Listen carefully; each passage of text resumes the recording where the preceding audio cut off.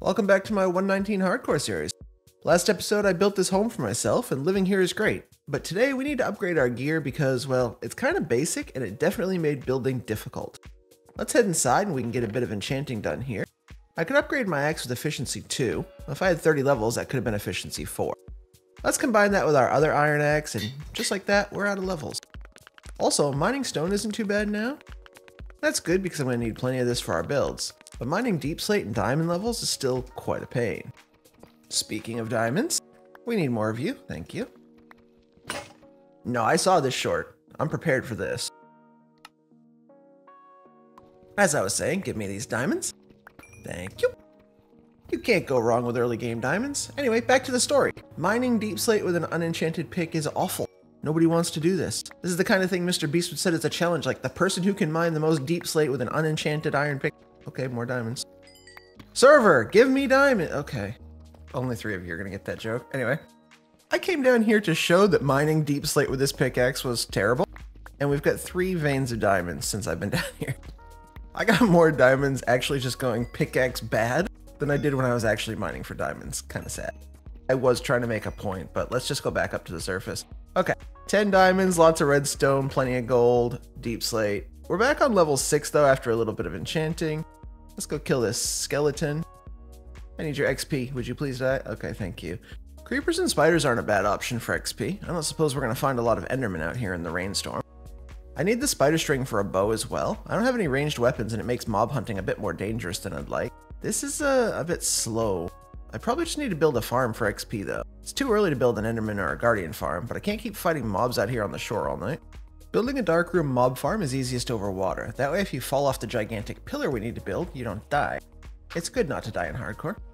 We need to build up at least 128 blocks above the surface of the water, but I'm also near the shore, so I'm going to go up a few more than that too. We'll be able to get creepers, zombies, skeletons, and spiders out of this farm, although spiders are a bit of a pain and can clog up the farm. Now that we're here, I need to expand this platform out a little bit, and once I have a little bit of space to work, I'm going to make sure there's a torch up here and then jump off. Did you think I was kidding? Don't die, don't die, don't die. Okay, now I can add ladders all the way back up so we can get on and off the platform. I think I'm going to make the entire farm out of wood. We have a bunch of spruce, and I know it takes a lot of material to make it. I also don't want to use up the cobble as it just kind of looks bad at this scale. Back up the platform, we'll start with a collection system. I'm going to start with a double chest and then expand out the platform so I can work all the way around it.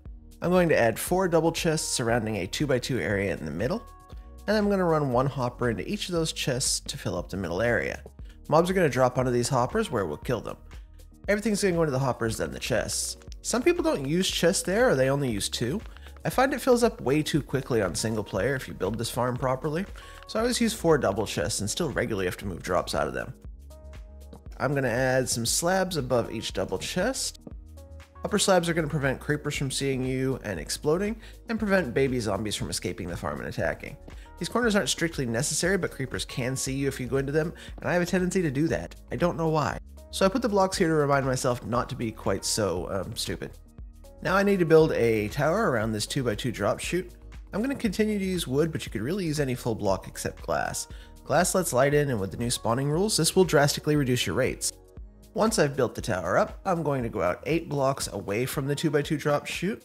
Then at the end of that, on the 9th block, I'm going to go up 2, and then I'm going to go out 8 from that again. At the end of that second water channel, I'll also build up a wall that is 2 high. Okay, that's 1 high, 2. There we go. This is kind of high up, and some parts of this are going to be over land, so I'll need to be a bit more careful. Now I just have to repeat the first water channel 4 times and put a barrier wall up 2 high on either side of each water stream. Now I just need to build some simple spawn platforms. This is basically just a floor that connects the 2 water channels together until this is completely full. Once the floor is done, I'll just put a 2 high wall all the way around all of this floor and repeat on all the other sides. I'll do this for all 4 of the connections where there's 2 water channels that will meet. And then once the lower floors are done, I'll have to build the upper ones and do the same size floor on either side of the upper channels as well. We're going to end up with 12 spawning platforms in total, which is plenty. Now I can add water that will sweep the mobs into the kill chamber. I brought up 2 buckets and I can just make an infinite water source while I'm up here, and then remove that when I'm done. We're going to place trapdoors over every water covered block and close those down. Mobs are going to think they can just wander over these trapdoors, they're going to fall into the water. You know what happens after that, it's die creeper die. I'm also going to put as many trapdoors on the upper bit of the outer walls as I can. These trapdoors will prevent skeletons and zombies from spawning, which will drastically increase the rates of creeper spawn. I don't want to cover every spawnable spot, just most of them. Zombie drops are pretty useless, and skeletons, well, I only want one decent bow and then some arrows, and then it's just bone meal after that. Now I just have to cover the entire roof in lower slabs and this farm will work. I've let it fill up here so you can see how it's going. Unfortunately, the XP will get stuck in the hopper sometimes, like it will here. We can fix that by adding some carpet over each hopper, and then the XP will come directly to us. It's a pretty easy fix. Alright, let's look at how great this farm is already doing. When I started building the farm, I was on level 6. Already with a few swings, I'm on 17, 18. I'm just gonna stay up here for a few minutes, I'm on 25. This is a heck of a lot better and safer and faster than killing mobs on that shoreline was. I do see one problem though. Sometimes mobs aren't falling down. I have a feeling it's because I didn't spider-proof, so I went to check the footage. I did want some spider drops, but as you can see from the replay mod footage, because I didn't prevent spider spawns, it fills up quickly with spiders and then they clog the drop chute and nothing else can fall down, and then no new mobs can spawn and it slows down the farm. We're gonna have to fix this. I knew that would happen, but I didn't have wool, so I was being lazy. Alright, presto changeo, there's an hour of my life I'm never getting back. I had to remove a lot of the roof, shear a bunch of sheep, put these carpet bits up here so there are no 3-block spawnable spaces anywhere within the farm, but as you can see it's worked. Let's take a look at all the mobs in the farm now. It's much better. With that mob farm done now, it's just a matter of getting levels, enchanting. Here we're getting a good Fortune 3 Efficiency 4 pick, and some better Prot 3 leggings. Then we have to go back to the farm, get more levels, which is obviously working so much better now. Then it's more enchanting, another Efficiency 4 on a book, and then we can add that to our pick to give us an Unbreaking 3, Fortune 3, and now Efficiency 5 pickaxe. Back down to the Deep Slate level. Oh yeah, that's better. You love to see this. Breaking Deep Slate isn't fun even with Efficiency 5, but that's a lot better than Efficiency 2. Finding diamonds is actually so much more rewarding the first time you have a Fortune 3 pick to collect them with. I was so into this that I just stayed down and collected a few more diamonds. I wasn't really down here for the diamonds, I just wanted to test out the new pickaxe, but now that mining feels nicer, it's time to put in some stairs to our mine shaft to make getting up and down a lot easier. I will actually put a build around this later. It's a big build though, so I'm gonna need a lot of resources. For today's village/personal building project, I wanted to make a little dock and a boathouse out front of our home. I talk a lot about the stony shoreline and how much I love living on the coast like this. I thought we should take the time to build up a welcoming dock for any ships that may come by. Unfortunately, the in-game recording did not save as my hard drive was full, and I didn't notice. Video editing can be, weird like that. I mean, some parts of this needed to be shown from replay mod, but that footage had already been sped up, so now it's slowed down, but super fast footage, and that, ladies and gents, is how you drop a ton of frames. Moving on, I started with a design that incorporated oak planks into the walls with stone, but I didn't like it, so I went back to all stone and stone brick. The stripped spruce carried over from the house, and I stuck with this 5x5 building method that I've been using to create a little L-shaped boathouse. I wanted to create a little viewing platform on the second floor, so I built a small little room around that. The acacia template on the dock is what I thought the dock may look like. It's not staying, so I had to replace this with spruce planks, then add some stairs and a few support pillars near the land. I topped those with stone slabs and then built up some rails. The roof uses the same spruce deep slate color palette as my starter house, and the same backward stair angles to make it feel like part of the same build. Then I just had to connect the lower roof to the upper tower, and that was looking good. Originally I put in these glass panes to match the house as well, but I hated them here, so I replaced those with a fence, which I think looks a ton better. The glass didn't really work for me when half the building is just open air. It looked too formal or something. The fence used this way looked a lot more like you'd actually see here, just a couple of cross beams to keep the mobs out. I feel like there's plenty of storage in the boathouse. I should probably add a few boats for rent. On the dock I added a couple of barrels, some cargo being delivered, a couple of piers, and then added my boat. I really like how this looks now. I just need to remove this podzol. I'll need to grow all the spruce somewhere else because I just can't keep having it make my home look like cows pooed all over my lawn like 1,000 times. Podzol's a great block in the right area, but this shoreline surely isn't it. Let's take a look through the completed boathouse and dock. Inside you have plenty of storage, crafting table, this open window here to provide service from. If I just hop out front, you can see it was looking pretty clean. When we head upstairs, we'll be able to go look from the deck that I wanted to build, and also there's an attic for a bit more storage if we need to use that. As we head down to the end of the dock, you'll see that I added a gate to keep mobs from attacking me while I'm down here. Only trident-wielding drowns and phantoms are a real threat now. I also have my fishing rod and the fishing loot in this barrel on the end. I actually need to do a bit of fishing, but not with that rod. I've also upgraded my sword to a diamond sweeping edge sharpness sword. That's helping. Let's go enchant this diamond axe.